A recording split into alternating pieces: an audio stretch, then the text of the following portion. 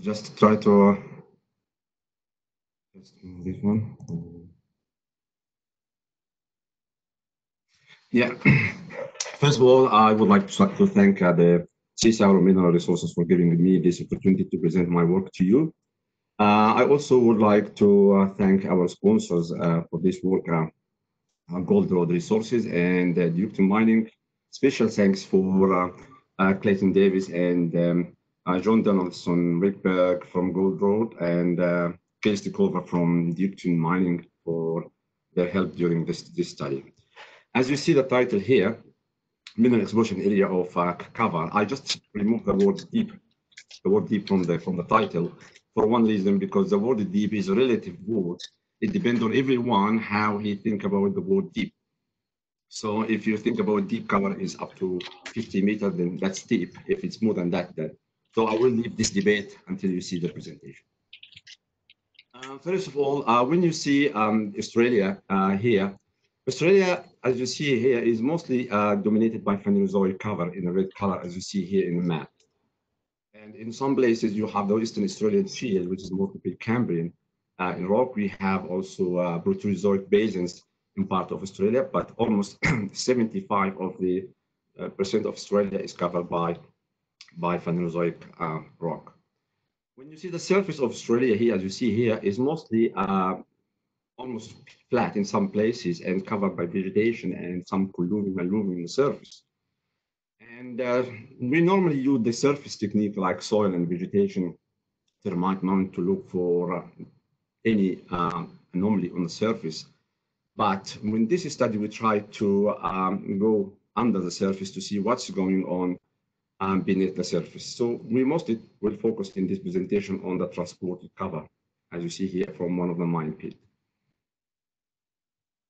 But why we would like to go down below the surface? As I mentioned before, most of the work done at the moment on area of shallow cover, where the vegetation and termite mounds and pedogenic carbonate and fine soil fraction have been successful in locating the mineralization under shallow cover, mostly between 2 to 20 meters in certain environment that this is work.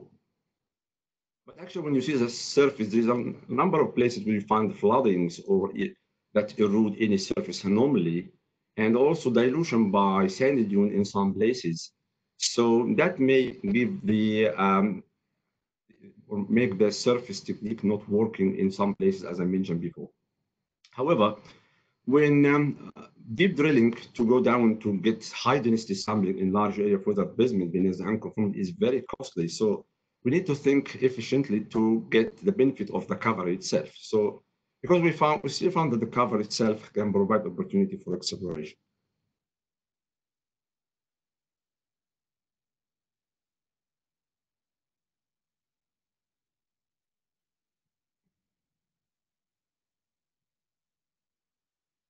Here an example from Mount Isa, where we test the termite mound, for example. And one of these examples was an Anthill prospect, one of the recently discovered copper deposits in the western fold belt of Mount Isa. And this is the surface map of this deposit, which is present in these circles.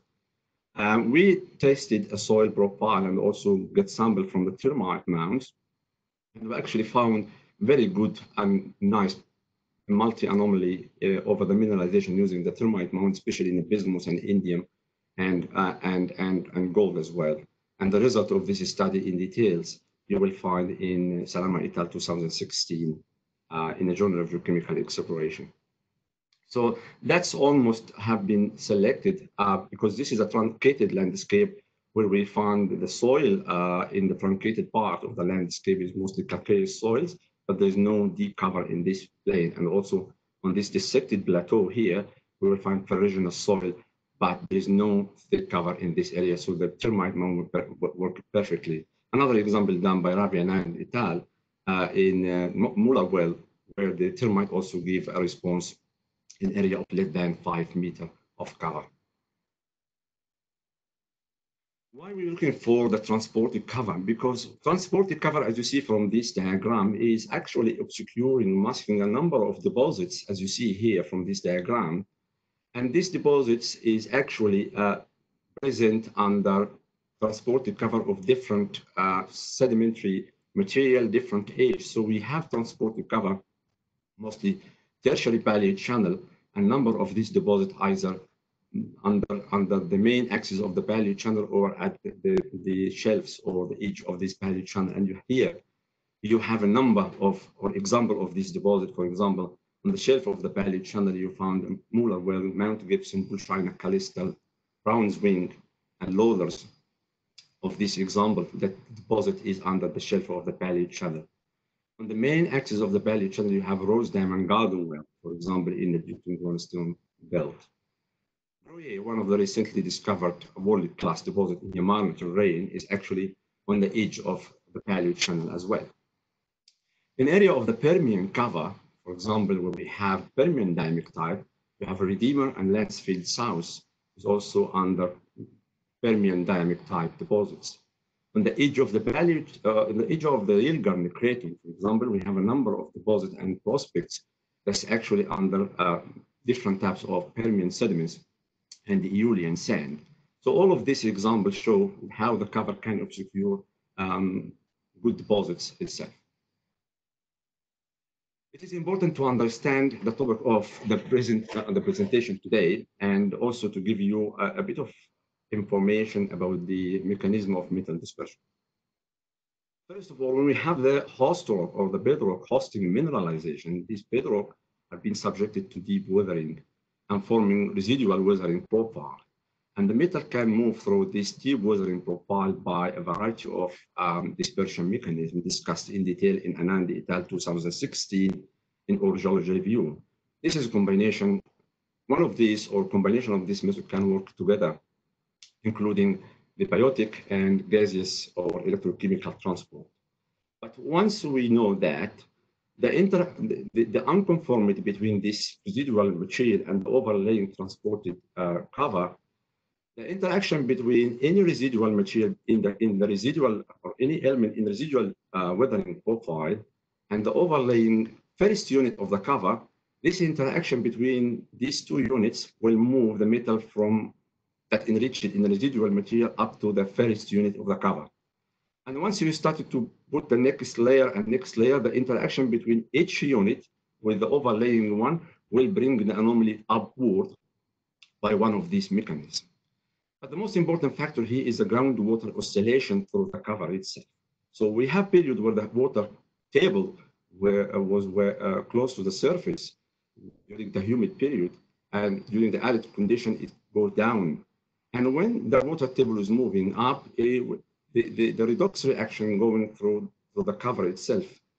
And this is the location of the redox front or the value water table level within this cover. And this places is actually anomalous zone within the cover itself. Once the groundwater coming down, this value water table or redox front remain in the cover itself, giving the clue to the underlying mineralization. And when the water table comes close to the surface, the pedogenic process on the surface, like vegetation and bioturbation and termite, can move any anomaly from this paleoredox front upward to the surface. If you would like to read more about this other mention, you can go for Anandi et al. 2016 to know more about the dispersion mechanism. Here, the topic of the presentation is actually sedimentary interface. If you look for this diagram, for example, here, this is an example where we have the Permian cover in many places of WA, Yilgarn Craton, and Albany Fraser, Patterson Province. And in some places, you will find the paleochannel on tertiary age. And this is covered by this quaternary colluvium-alluvium or aeolian sand in some places. The idea of the interfaces, actually, we divide the interfaces here into three types. The first type is called the physical interface, which is actually equivalent to the unconformity. So when we talk about unconformity, especially those major unconformities, the one between the main cover and underlying saprolite or freshwater, that one major unconformity, and between the tertiary and the Permian, another unconformity, and between the tertiary and the overlaying quaternary, another unconformity. All of these are physical interfaces or unconformity. Along this unconformity, you can expect mechanical dispersion of any residual weathering or sedimentary component. If you think about the Permian unconformity here, that can, along which above it, component of the residual mineralization can move down the slope, forming transported interface anomalies. And also in the base of the valley channel, you can get some material coming from the residual terrain down along the valley channel itself.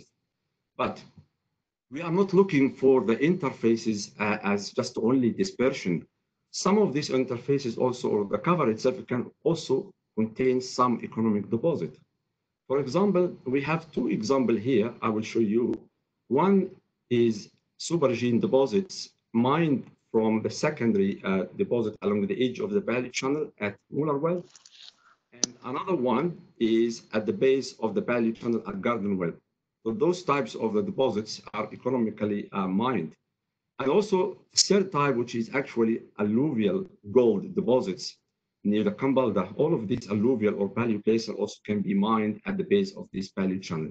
If you look on the location of this deposit is actually above these interfaces. Not only this interface, physical interface, but we have also chemical interface, where we expect the groundwater to move the element through the cover up to the surface, represented by baleoredoxifrance. So this is formed by hydromorphic dispersion of metals by groundwater percolating through the cover after the deposition.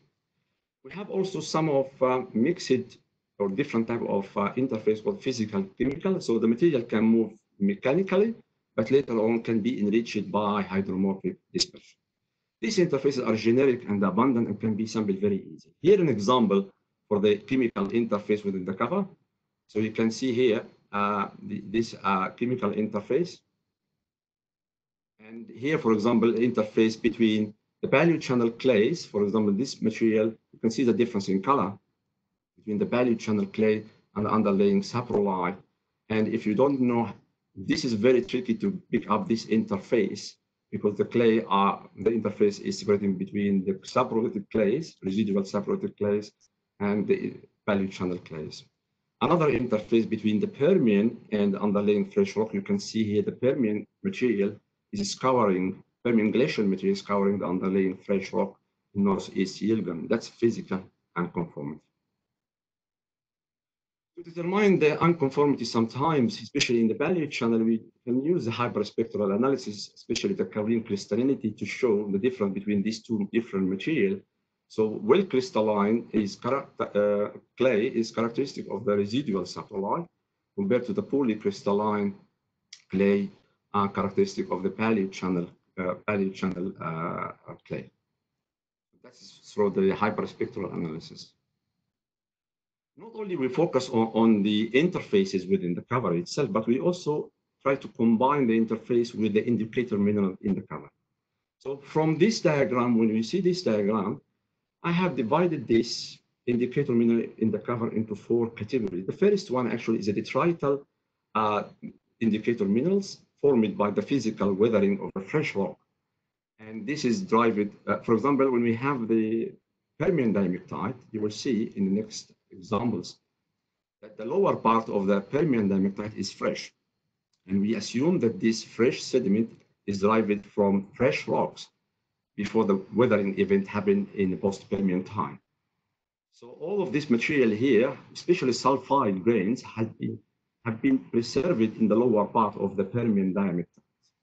And the groundwater here is marked between the fresh diamectite and the weathered diamectite on the top.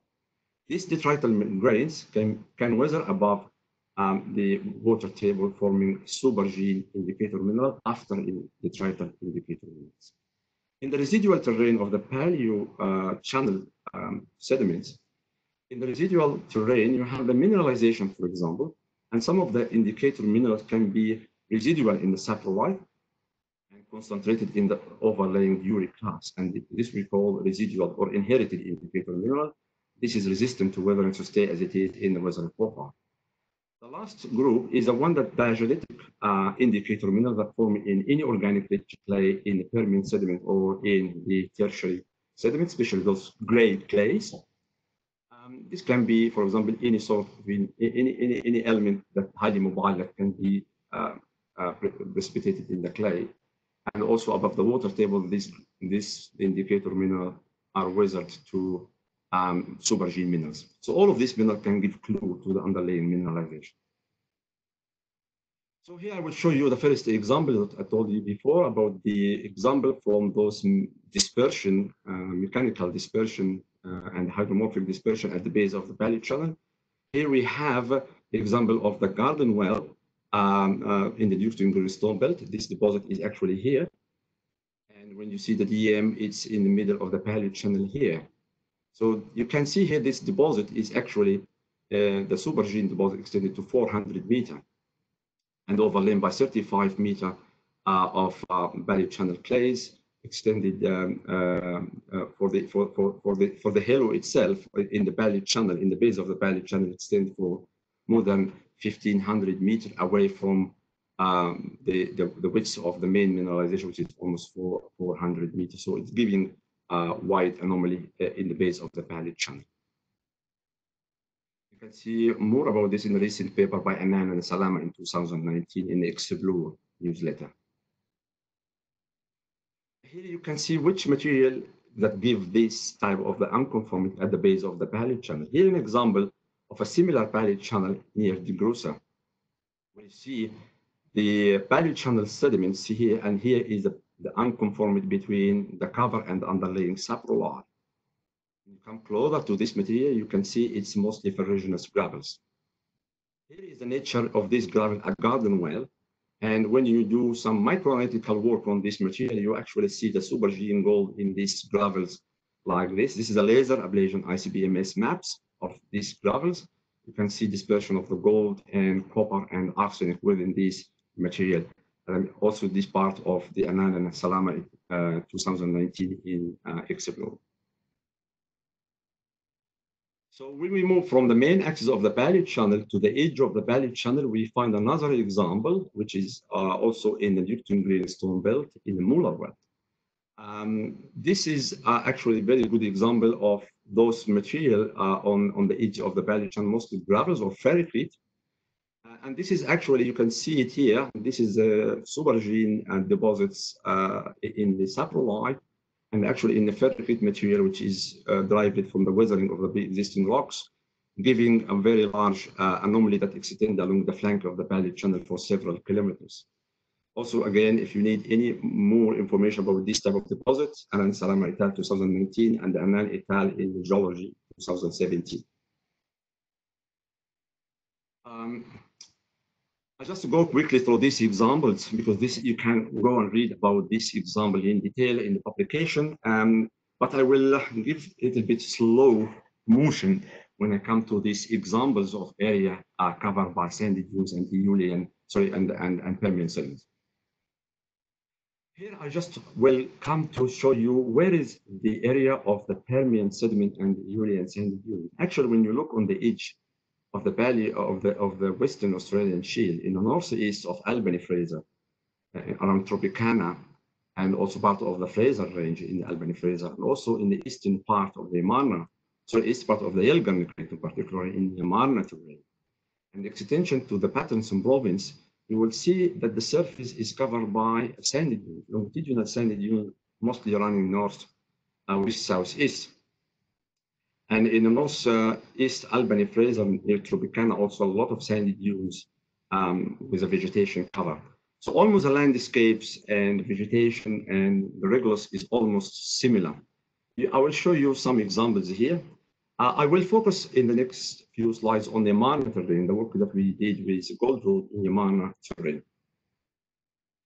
Here you will see the Yamarna terrain is actually, when you see it here, it's the most true easternmost greenstone belt is Durusi Hill greenstone belt, and also the Yamarna greenstone belt. And most of the Yamarna terrain of the Yilgarn Craton is actually undercover, especially this Permian and the Aeolian sand. When you see the surface again in Yamarna, quite similar to what we saw in Patterson and also in the Albany Fraser. Longitudinal dunes, and this dune is stable by vegetation. Some outcrops of the Permian sandstone over saprolite. And in this map, you will see that this is the line of the Permian extension within the Yilgarn Craton and mostly covered by Permian sediment. It's a very important area because recently discovered, highlighted by the recent discovery of the Groye world-class deposit in 2013 by Bedrock. Looking for the topography in the area and the distribution of the regolith in the area, you will see that this is a dissected landscape area, mostly covered or dissected plateau and dissected by a number of valleys. Some of them is very deep. And the surface in the regolith is mostly dominated by sandy dune and sandy plains, which are in yellow color. Some of the calcrete actually form the valley drainage, have some slope, sediment, and some exposure, mostly around Groye. But in the southern part of Yamana, is mostly sand plains. When you see this map here, this is at the part of Yamana terrain, which is, then we call it southern Yamana by Gold Road. We actually did with the help of an honor student from Craton University, together with Gold Road and CSIRO, nice job in logging the Permian or the cover along an area of 40 by 60 kilometers in the southern Yamana to understand how the Permian cover looks like in this area. And actually, that's one example of 4 traverses, east-west traverses in the southern Yamana. You will see in some places, you will see the Permian, for example, sometimes erode the underlying saprolite, which is in light blue, and the bedrock is in the dark green. All the yellow color here is in Permian cover. So when you see the Permian cover, is may in places uncomfortably overlie saprolite, or there's no saprolite and sit directly on a fresh rock. And in one area, we find tertiary valley channel cutting through the Permian cover. And on the top of this Permian cover, we have a layer of ferruginous gravels on the top of the, or between the unconformity between the Permian cover and the overlaying sandy dune, which is in red color. So in this area here, the origin of this ferruginous gravel will come in the next slide. This slide is very, very important for exploration. If you would like to understand this, this material, this slide shows different types of ferruginous clast and ferruginous material near surface. So I put it here in this dark spots to show where the location of this material and in which material, in which sedimentary package, and also how they differ from each other. Number one, if we come to the older material, there is area in the landscape which is paleo-highs. This paleo-high is actually weathered Archean rocks, weathered to saprolite, and there's ferruginous duriclast formed on the top of it. This is an example of the ferruginous duriclast formed on weathered crystalline bedrock. This material show erosion, and some of this fragment of this ferruginous duriclast move across unconformity between the Permian and along the unconformity above the Permian, and forming this ferruginous gravel. So these two types are equivalent in terms of the composition. So they are of similar composition. This material, after erosion, it might be re-cemented by iron oxide, forming ferricrete. So remember that this is duriclast and this is duriclast. This is residual in origin, and this is transported in origin.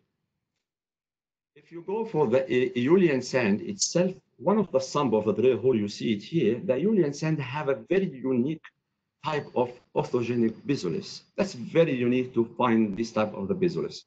This bezolith is formed actually in place in the aeolian sand. It's mostly rounded, as you see here in resin, and fragments separated by sieving from the aeolian sand. The location of it is in the aeolian sand. But the top of the Permian sediment itself is also ferruginized, giving this type of the nodules. And also subject to erosion, this top of the Permian can be eroded, forming this type of the bezolith. You can imagine here how complex this landscape. But the interesting stuff here over this thick cover in this area, which we see here, up to 50-meter maximum in a number of prospects. This material show significant to exploration, as I will show you in the next examples. Before going to how this material works, I would like to show how we know or how we can differentiate between these different types. We found that hematite and goethite and gibbsite and goethite and hematite are characteristic of the ferruginous duricrust and ferruginous gravel derived from the weathering of the Archean crystalline rocks. Gibbsite, we didn't find gibbsite in any of orthogenic bezolysis formed in aeolian sand or in Permian bezolis. So gibbsite is a characteristic mineral in those Archean or weathered Archean rocks. Within the orthogenic bezolis in aeolian sand, the iron mineral dominated here is a goethite, together with these ferruginous sphere, or sorry, carbonates spheres and angular quartz grain. This is element map showing aluminium and silicon and iron. But on the reworked Permians, gravels and bezolis here, actually I found this from mineral mapping showing that this material is reworked here. I didn't show example of orthogenic Permian material, but this is reworked Permian material of bezolis formed in aeolian in Permian sediment and reworked after the Permian deposition.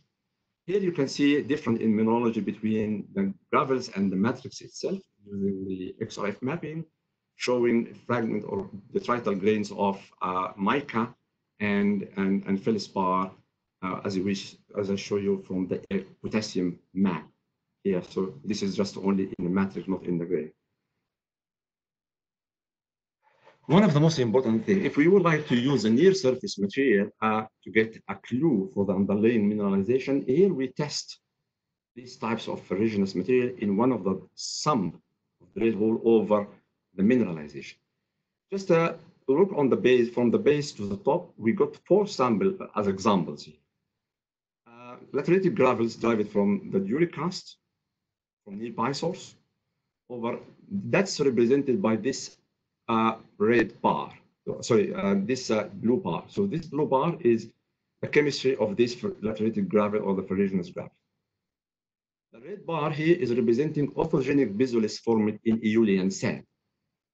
And the green bar is representing the matrix around these bezolis in the aeolian sand.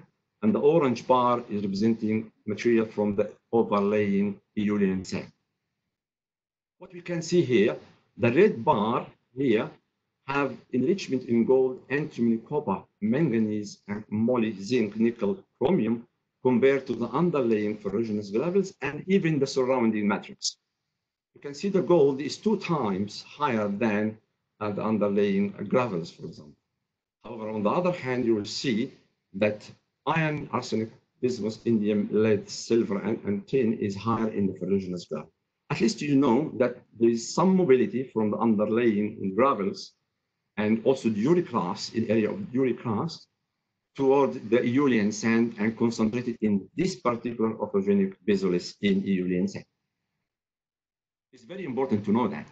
But look on the next slide. If you see this sump in a drill hole in Yilgarn terrain, this is another thumb of drill hole near northeast Albany Fraser area.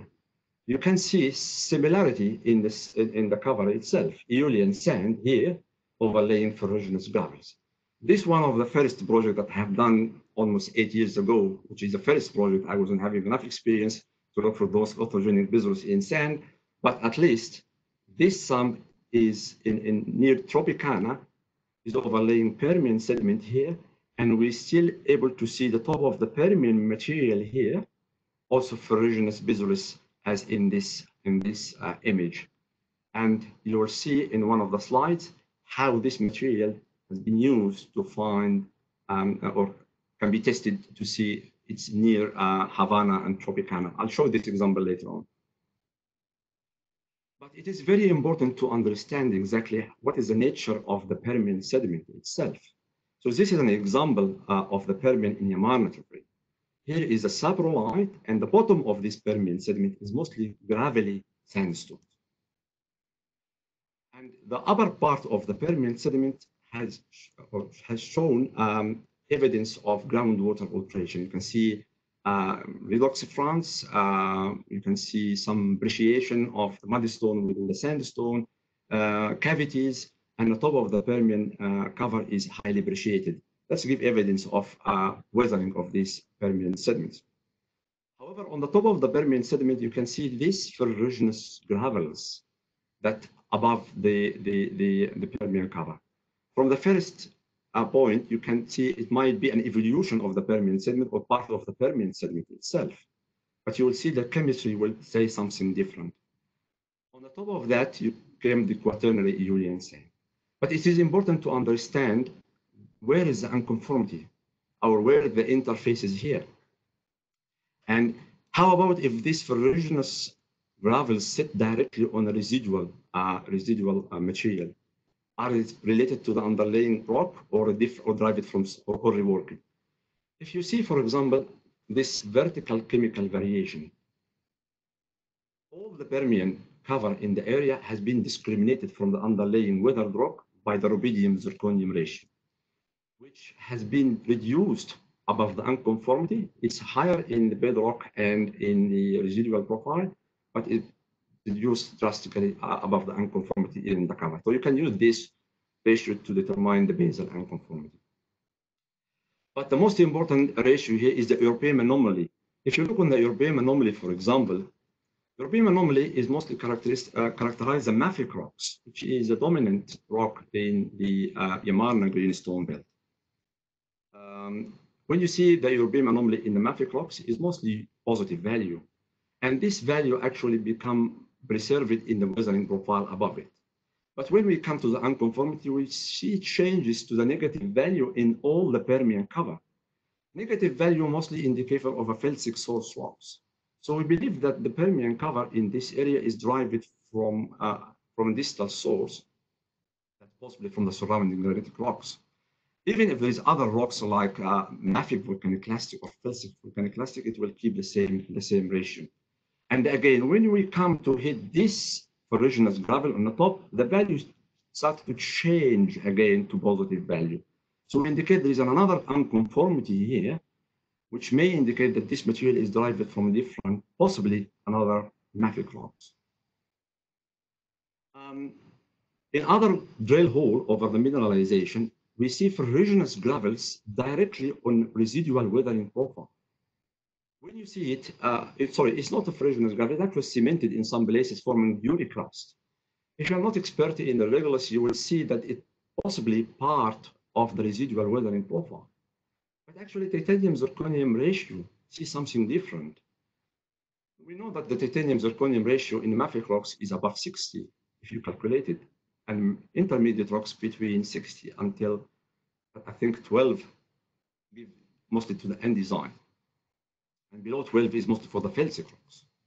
So when we come to all the residual weathering profile until we found something similar of this material on the top of residual weathering profile, this material coming down to the felsic rock, and we saw that this is different material, not related to the underlying rock. But what is the significance of that? Look for this material. This material actually is anomalous in gold and other metals over some of the deposits, but is actually not derived from the same rock, but is enriched after deposition.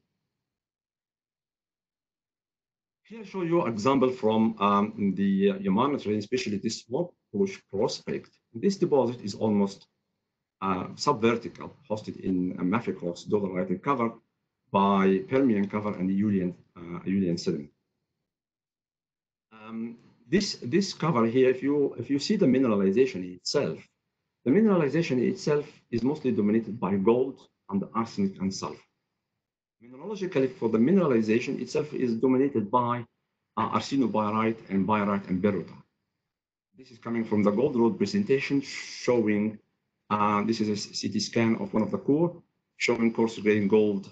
You can see up to 1 millimeter here. This is yellow spots here, and arsenopyrite in red, and the green is pyrite and berrutite. So remember that the mineralization is dominated by arsenopyrite, and the most important element is gold and arsenic. So as we know this, we try to test this type of near surface material over the Permian cover, and actually got the soil samples over this type of deposit here. 70 sample running east-west in a number of traverses. And from the soil sample, we got the bulk soil sample. Sometimes we get the bulk soil sample like this. We can get the fine fraction and the coarser fraction. The coarser fraction for us is a Bezolis, more than 2,000 micron. But some of the soil sample doesn't contain this material, so we drilled, by the help of the gold rod, shallow depths up to 6 meters using the AC drill rigs, and some of those samples to get this material. And once we got this material, we started to analyze the fine fraction represented by less than 75 and this Bezolis. What we got that. We got the gold in the Bezolis and gold in the fine fraction. What we saw very nice anomaly over the mineralization using the Bezolis and also using the fine fraction. However, look for the concentration. From 10 days I was really cheap, and now I can see somewhere like. Sorry. I'll just keep doing. The gold itself here is a very high in concentration in the Bezolis. The maximum value up to 135 ppb, but in the soil itself is up to 19. So given the quick preparation or the sieving of this coarser fraction, so it's better to use in this example the coarser fraction like the Bezolis, which will give very good anomaly over the mineralization here. And here one of the east-west profiles showing very nice anomaly over the mineralization using the soil and using the Bezolis by different types of analysis, strong aquaregia and mild aquaregia for the fine fraction, and strong aquaregia for the Bezolis. Arsenic as well is also giving very nice anomaly over the mineralization, but there's no other element or pathfinder element has shown any anomaly. And when you see the arsenic and the gold, these are the main element in the mineralization itself. Remember that we targeted those Bezolis and gravel under the aeolian sand. When you see the anomaly itself, we also found the gold by laser ablation ICP-MS mapping of this Bezolis in aeolian sand. Arsenic is also higher in those Bezolis, and gold is occur in a fine fractures or in some of those microcrystalline gold grains. In some other spots on the top of the Permian as well, ferruginous material, the orthogenic part, also we can see the gold is also in the top of the Permian, stuff in other prospects in the next presentation. So laser ablation can also highlight the concentration of the gold and arsenic within this material in addition to the chemical analysis. But it is important to see how the gold looks like or concentrate. It looks like microcrystalline nuggets or microcrystalline grains in this material. Once we see this gold and arsenic near surface, we actually started to do partial extraction analysis on those material. So we got material from the soil and material from the Bezolis itself, and we ran 6 types of partial extraction. We found interesting stuff regarding the gold. We found most of the gold was extracted by potassium iodide and potassium cyanide. These 2 types of extraction give indication that the gold moved through this material as a soluble or particulate form.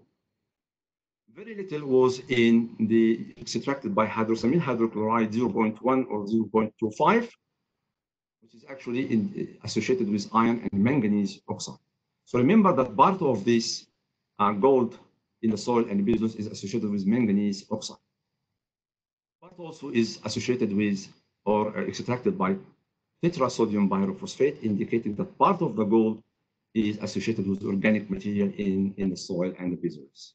Very little with distilled water, indicating there is little water-soluble gold in this material.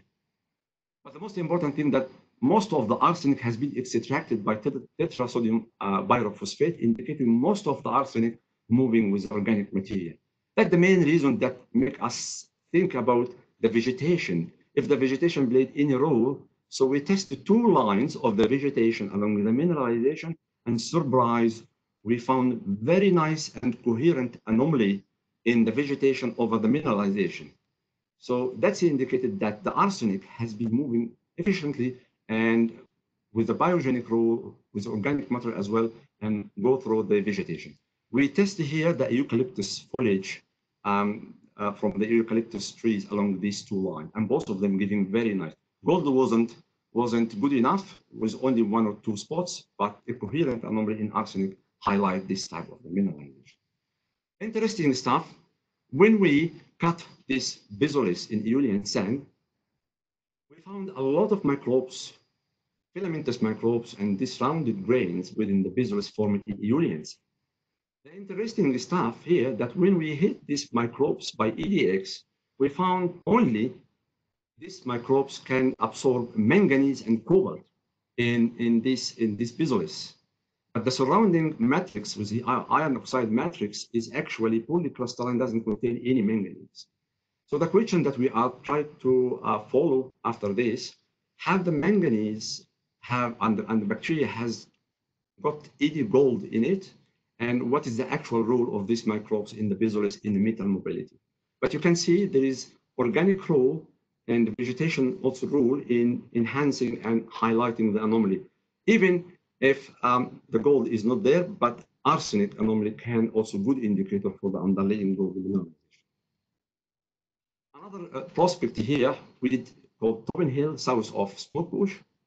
Very interesting to see. Similar, we did the same process, soil samples, bezolis less than 75, and test all of those. But remember, on the value topographic map or the DEM, this mineralization extends along slope.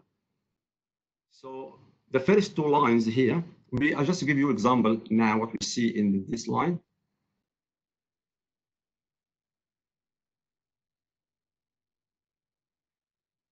This is the line that I show you here. This is very small mineralization, not big one, but I'll show you how it's reflected in the Permian cover.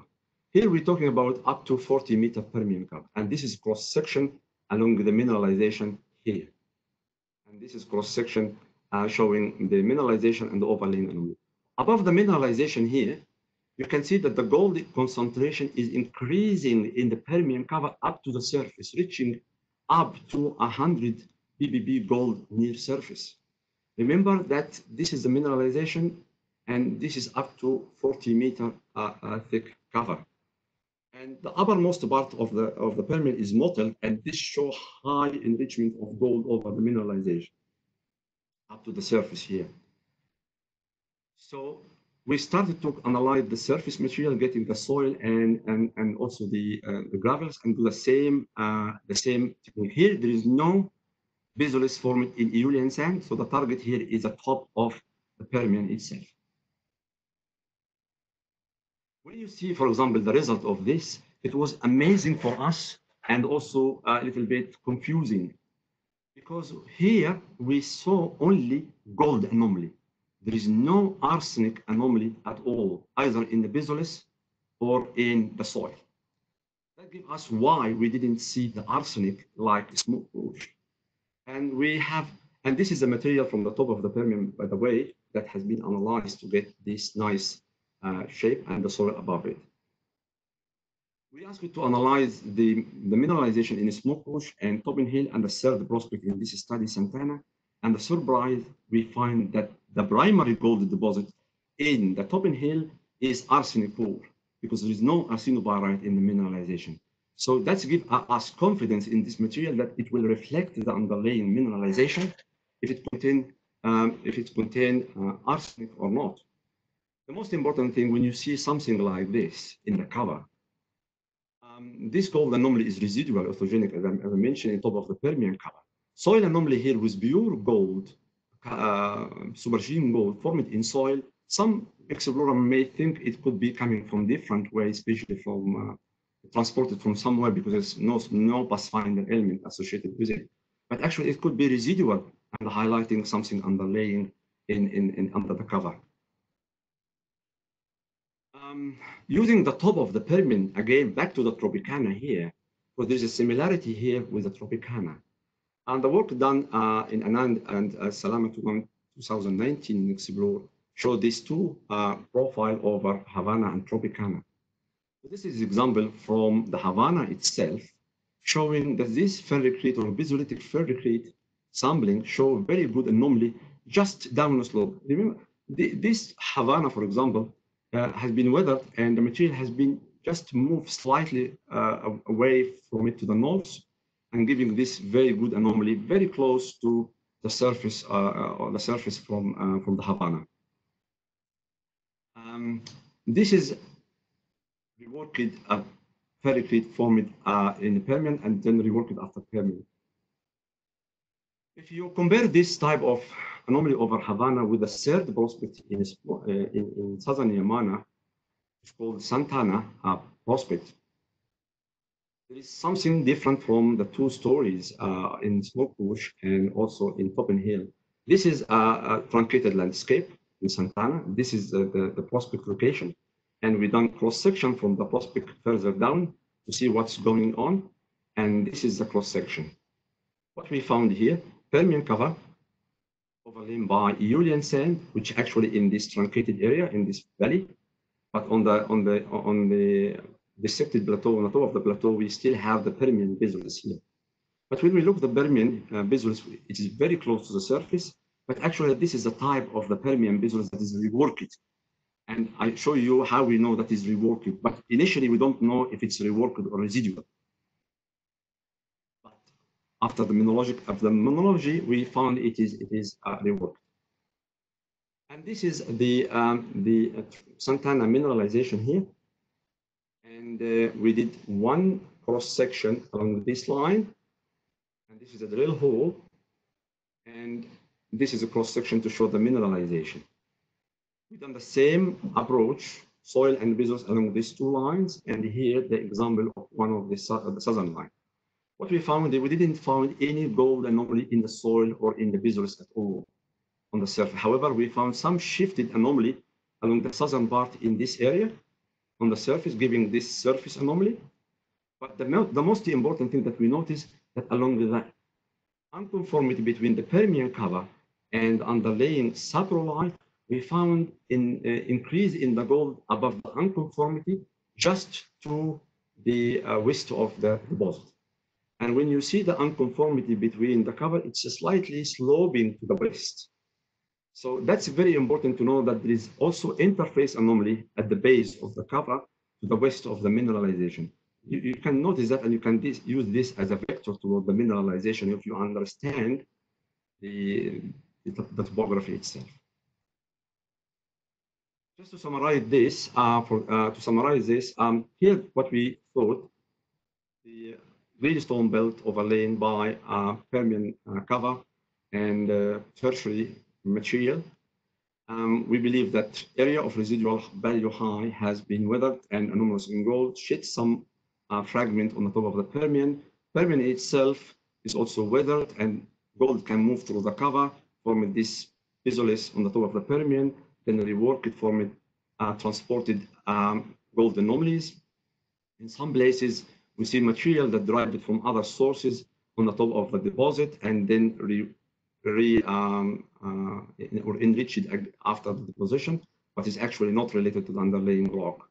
The position of the aeolian sand on the top of this cover also play with the underlying rock and material from the Permian cover and gravels and dually crust gold and arsenic moving up and concentrated in this bezolis in aeolian sand, and also the anomaly get concentrated in the vegetation and with some contribution from the biogenic or from the microbes as well. This is an example here where we, in some places we find part of the cover or the base of the cover is related to the underlying rock. In some places, close to the Santana, where we found this interface anomaly, the European anomaly is just changed to from the positive to the negative one, just slightly above the unconformity, but within the cover, indicating the part of the cover could be just derived from the underlying or from the exposed saprolite, mafic saprolite formed on the mafic rocks. It's very important to understand this European anomaly, for example, in the cover, because you can get information if you have got something coming from very distal source, like this, for example, or something can be derived from the reworking of the surrounding rocks or the weather profile. So here I just give you an example of those one, but this is when you have the Permian cover itself is mostly clays and sand at the edge of the Yilgarn Craton. But if you go inside the Yilgarn Craton, especially northeast part, around Lansfield North, for example, Leverton, Agnew, the Permian cover are mostly Permian diamectites, very big bouldery material, and is not sitting on a saprolite. The erosion of the Permian sediment actually, is seated on the fresh rock.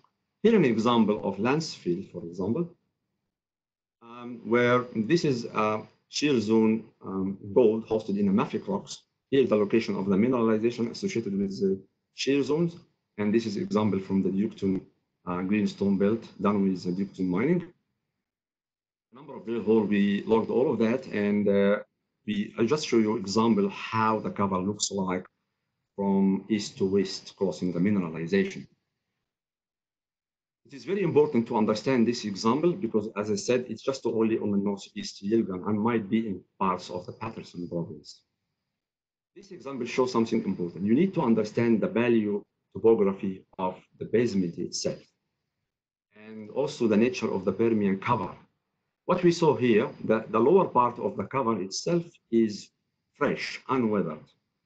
It's formed under the water table here under reducing and alkaline conditions. So it is mostly cemented by carbonates and also dominant of rhomboidal diagenetic pyrite. Above the water table, all of this diamectite is weathered to brownish color, as you see here. Here the contact of the Permian cover on the top of the mafic rocks, and the basal part of the cover is bouldery, as you see it here, and the top part or the top weathered part is mostly sandstone, siltstone with some diamectites also weathered.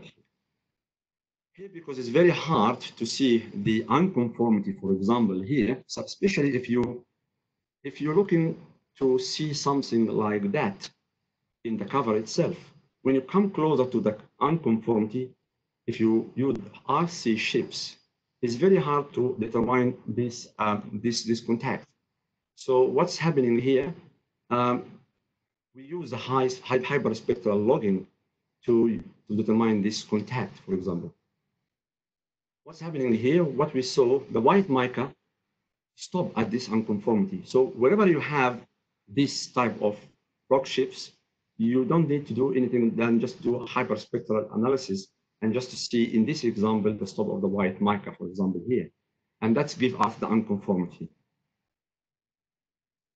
The vertical chemistry of the Permian cover over the mineralization show that the gold is enriched or higher value at the base of the cover, as you see it here, with some enrichment of the sulfur and calcium and magnesium as a carbonate, and sulfur as a diagenetic and detrital sulfides. Gold mineralization has sulfur, arsenic, cadmium, and copper in the mineralization, but some of the gold in the weathered material may also associated with manganese. You can see that, and we haven't tested that a lot, but this also might have indication of hydromorphic dispersion to the cover. One of the concluding, or one of the last parts of the presentation here is to see what we done in this environment. Actually, we target the lowermost meter of the cover itself and started to target the heavy minerals in this one. What we have found here, we have found a number of indicator sulfide, fresh sulfides, mostly when you sample the base of the fresh sulfides, the fresh Permian cover. But when you hit the basal part where the part is weathered directly, you get some secondary minerals. What you see here, hornite, chalcopyrite, arsenopyrite, pyrite, pentlandite, gerstodorfite, cobaltite, perrutite, chalcocite, and sphalerite and scheelite, and this is over the location of the gold mineralization. And this is example from the SEM showing a variety of sulfides fresh at the base of the cover. So what we've done, we map the mineralization and be sure that we found gold arsenopyrite, green color, and orange showing the chalcopyrite. And when we see the cover itself, we actually see the basal part of the cover have fresh sulfide, mostly here, for example, those grains that I show you in the figure. Here, example, for example, of the arsenopyrite with a variety of pyrite and also some pyrrhotite. So that gives us confidence to go down below the unconformity and do interface sampling, get example, mixing the lowermost meter of the cover with the uppermost meter of the fresh rock. And actually, it was giving us a very good anomaly over the mineralization in the same elements concentrated in the heavy minerals. So we found gold, arsenic, zinc, cadmium, cobalt, and nickel over the mineralization. And that gives us confidence that the heavy mineral can work very well in this environment where the sediment of the Permian cover sit directly on a fresh rock. The last example here, one slide, I will not go more on than that. I know that's very late. One of the Agnew example where we have similar example of the Permian cover. And the Permian cover is actually very deep than Lancefield, coming up to 200 meters here with similar cover, fresh and weathered cover on a highly rough topography. And this is a fresh rock on the top of the weathered part of the fresh Permian and weathered Permian cover.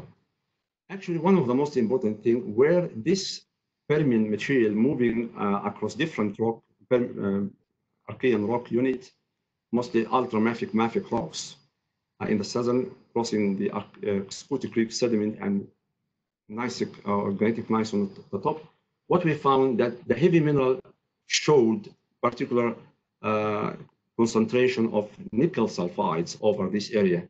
And this nickel sulfide also fresh in the lower part, mostly giving good relation between the monazite, and this is a bentonite and pyrite, cutting across the monazite, and there's a number of this nickel sulfide grain fresh in the bottom of the Permian cover is not found anywhere along this line.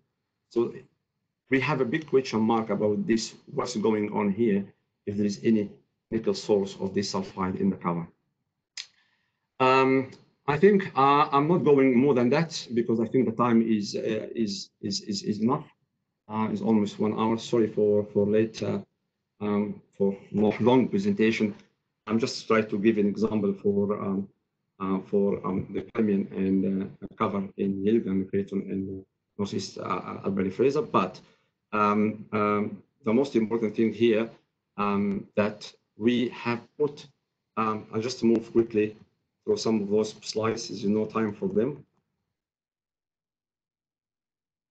Just to come closer to this slide.